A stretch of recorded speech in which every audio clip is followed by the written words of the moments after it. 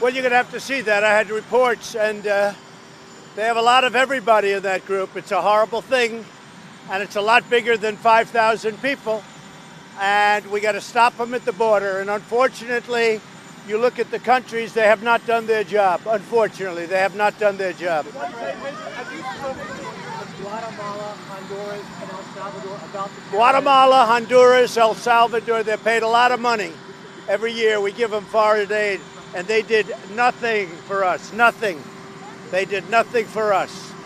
So we give them tremendous amounts of money. You know what it is, you cover it all the time. Hundreds of millions of dollars. They, like a lot of others, do nothing for our country.